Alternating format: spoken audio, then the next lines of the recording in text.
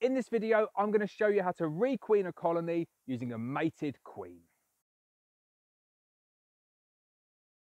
Hi, I'm Lawrence Edison Black Mountain Honey. Welcome to another episode of No Nonsense Beekeeping.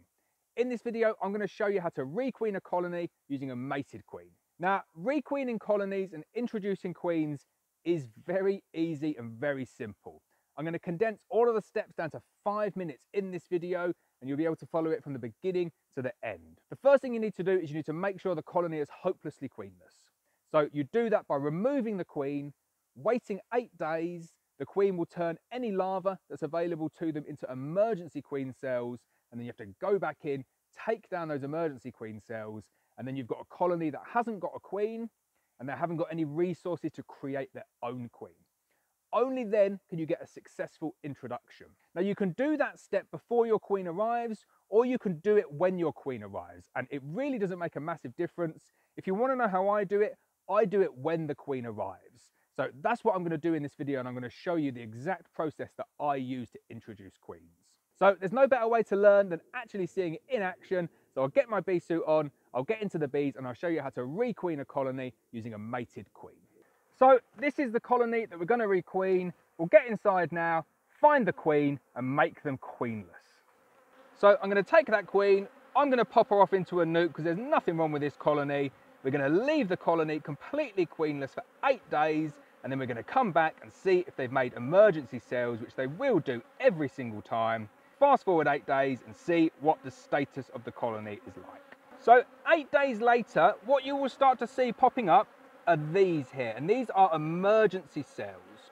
Now inside there is a queen, and it will be a virgin queen that emerges. You need to go through every single frame of the colony, and I would suggest shaking off the bees. You just need to go through, take every single one out and get rid of them. So at this point, I do suggest go through your colony, get your best bee suit on, get your gloves on, shake off every single frame. There's no queen in there, it doesn't matter. You're requeening with a mated queen, so it doesn't matter that you're shaking the frames that have got queen cells on. Shake off every frame, examine it all over, get every single queen cell off. So this colony of bees, a little bit angry because I've been shaking frames. This colony is now hopelessly queenless. We removed that queen, we waited 8 days, we came back, we took down all of the emergency cells. They are now hopelessly queenless. There's no way for them to create a queen on their own, and this is how you get such good introduction rates. Only at this point do you introduce the queen to the colony and pop the cage.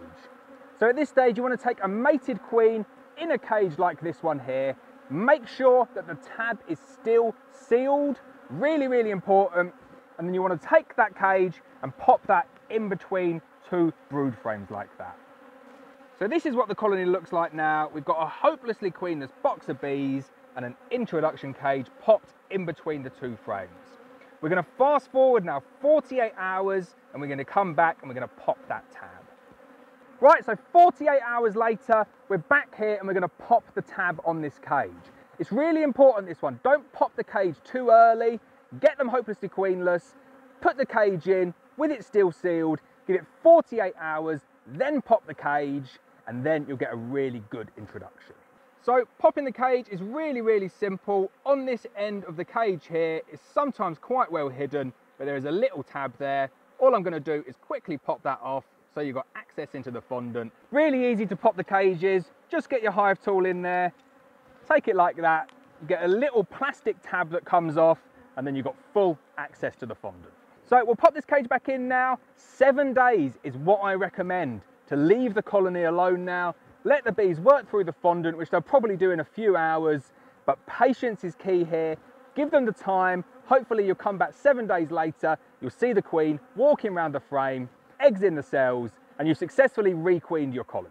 So I'll pop this cage back in now, close the colony back up, and I'll fast forward 7 days.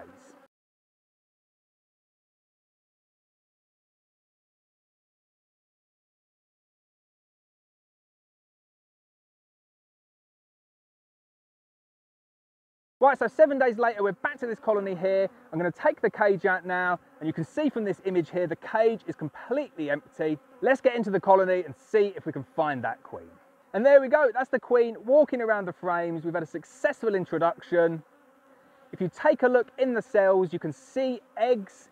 Always nice to see eggs, but don't worry if you don't see eggs for the first 2 or 3 weeks. The queens don't always lay straight away. So you can have a queen walking around on the frame and it takes her a couple of weeks just to get into the swing of things. If it's raining or the colony doesn't want to expand, they won't necessarily start laying eggs immediately, so just give them 2 to 3 weeks to lay eggs. And that's it, we've done a successful introduction of a mated queen and we've requeened this colony.